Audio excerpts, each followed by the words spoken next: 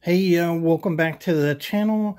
This is another in a series of videos that I'm doing on what's that steel. And today we're going to be talking about AUS 8, AUS 8 steel.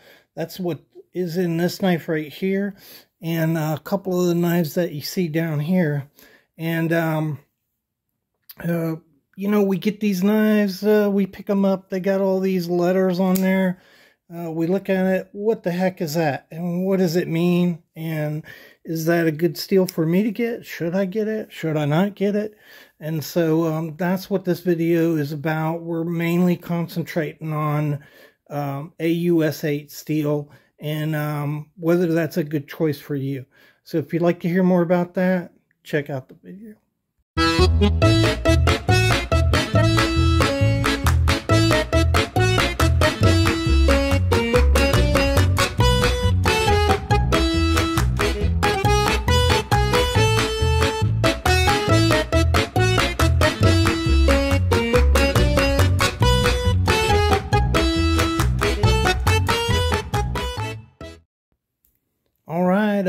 Welcome back to the Fortified Castle. Hi to all my friends.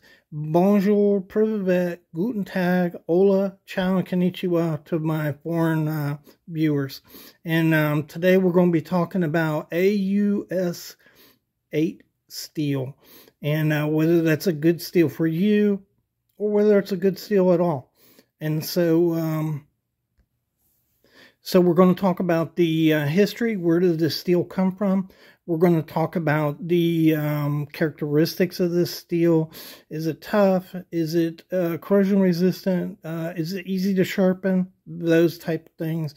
And then we'll talk a little bit about the pros and cons of this in relation to maybe some other steels. And so let's get right to it. This steel was produced by AICHI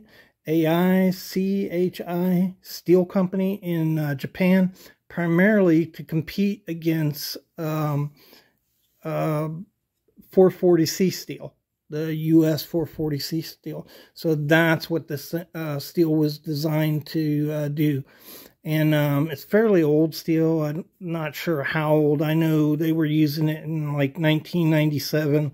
It's been a very popular steel.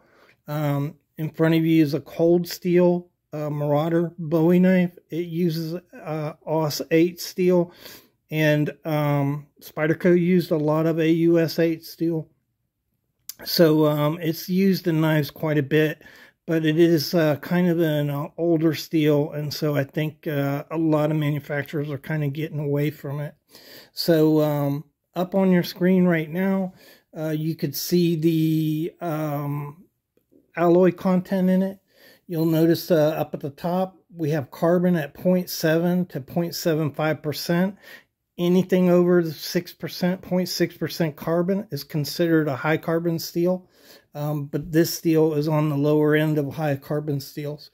It has vanadium in it, 0.1% to 0.26%, chromium at 13 to 14.5%. Chromium is what makes it a stainless steel, and so it's kind of a middle of the line stainless steel. And there's molybdenum in it, 0.1% to 0.3%. That mainly is added to increase the hardness of it. We'll talk about that in a minute. Nickel content is 0.5%. That helps with corrosion and also toughness of the steel. Magnesium is 0.5%. That's to increase the toughness of the steel also. And then sulfur at 0.03%. And that's the chemical makeup of this steel.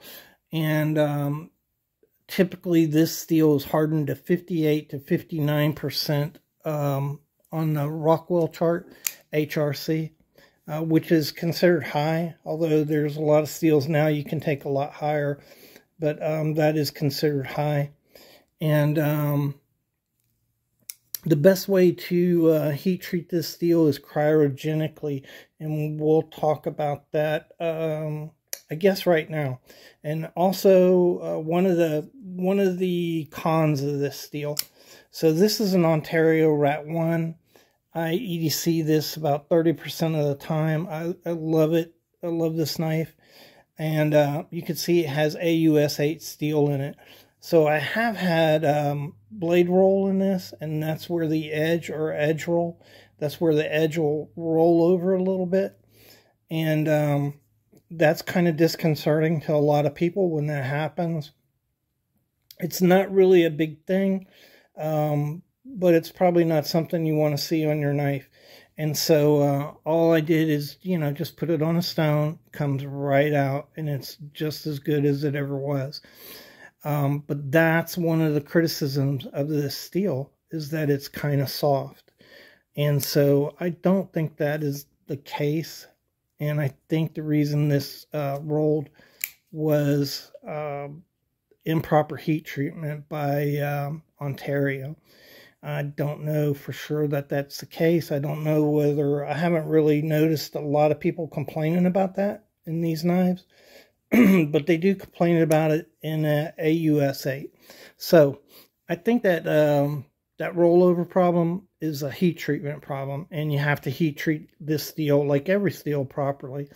And I'll tell you another reason why that is not as big a problem as it might seem to you.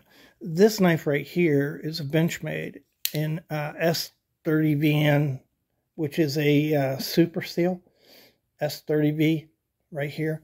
And so this is a very hard steel, and one of the downsides of this steel is that it can chip and it can break. And so guys have complained that this steel has chipped when they hit a rock, or when they've actually dropped the knife and had chips in it, or even the steel break in it. And that's because it's so hard. And so the advantage of AUS 8 is that this just kind of bends. It's a softer steel, and that makes for a tougher steel. And I'm showing you a chart now on the screen that compares it to S30V, and you can see that the AUS 8 is about twice as tough as S30V. And I'm coming to you from a point of steel manufacturing, and so I'm not saying that from personal experience or my personal belief. I'm just putting out there what knife manufacturers say, and what steel manufacturers say as they grade the characteristics of these knives, and that's what you see up there. So that's really surprising. It was surprising to me that this steel is considered to be twice as tough as S30, but I get it, right? Toughness is, sometimes we misconstrue that and think about that as a if a knife is really hard, it's really tough, and actually it's the opposite. That's true. So softer knife toughness is the ability of that knife to withstand stress that's placed on it, where it won't break. And so, for instance, swords use spring steel in it. It's a softer steel, and that's so they can absorb the impact that swords have to absorb. So that's one of the downfalls of AUS 8. I've never had that problem with cold steel products, by the way. They cryogenically treat their blades. And so that may be, the problem with Ontario. It may just be a fluke in this knife. I don't know. I love the knife. I love the steel. So it doesn't really matter. In the description, I put a link to Survival Lily. Very popular survivalist. I think she's from Austria. And the video is about her experience with a cold steel knife, different knife, SRK knife. And she used that primarily for like 6 years. And so the video is a lot of video of her using the knife and her talking about how tough it is and how good that AUS 8 steel is. And that's a video from real life perspective where I'm talking about scientific stuff here. So you may want to check that out if you're considering this steel.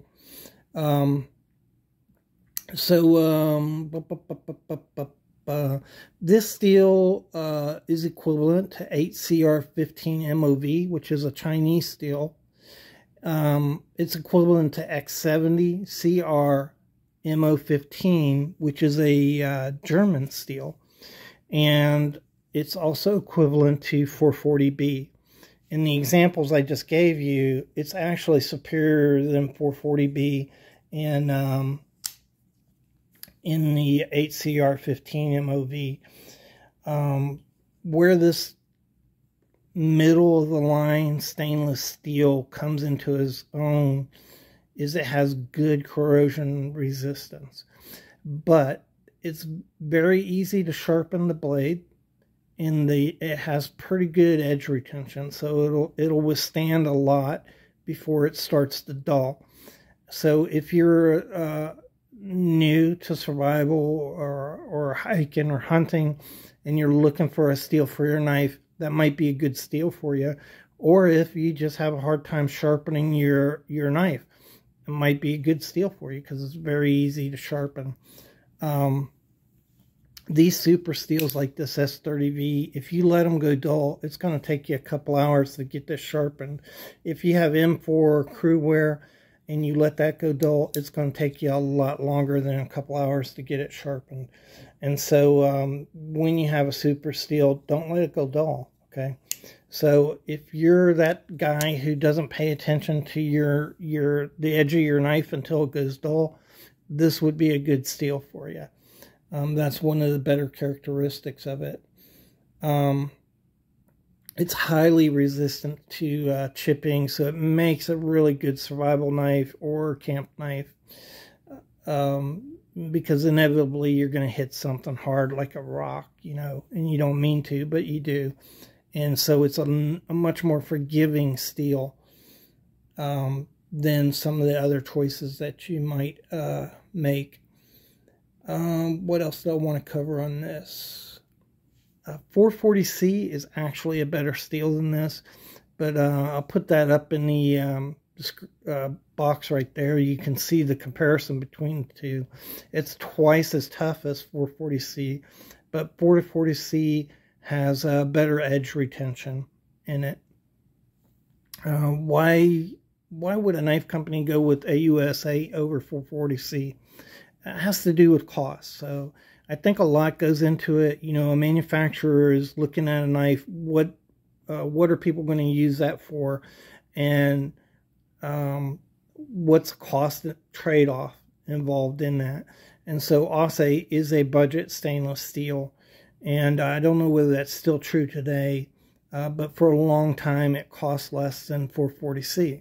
And so knife manufacturers put it on their blades. I also think there's a psychological component there. So you're developing this really cool knife. This is a cool Bowie knife, a little different than most. Has a fighting choil here, fighting finger choil. It's a great knife, by the way. These Marauders, man, you can't beat them for the price that you can pick these up for. But at any rate, you're designing a new knife. 440C is an old steel, been used in America for 80 years. And, you know, you might want to just put a different steel on your knife so that when people pick up this new knife, they see a new steel too. So I do think there's a psychological component there. But I think cold steel, you know, it's AUS 8 is tough. They sell their knives very aggressively, used in aggressive manners. And definitely, you know, knife abuse. So maybe that's why they chose AUS 8. I don't know. I think it boils down to money. But anyhow, that's the deal on AUS 8. I think it's a really good steel. I've been satisfied with my knives that have it on there. And again, I think the bottom line is heat treatment.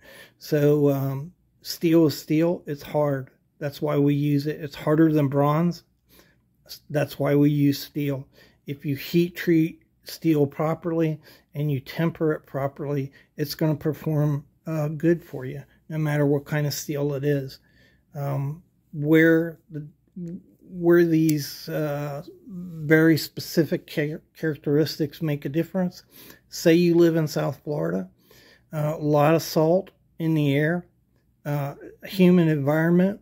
You may want the maximum corrosion resistance that you could get, and 440C would provide a better choice than this knife right here in that environment.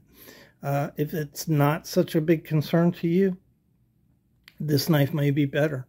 So anyhow, hope you enjoyed the video. Hope you found it informative, and I really appreciate all y'all's support. Thanks again.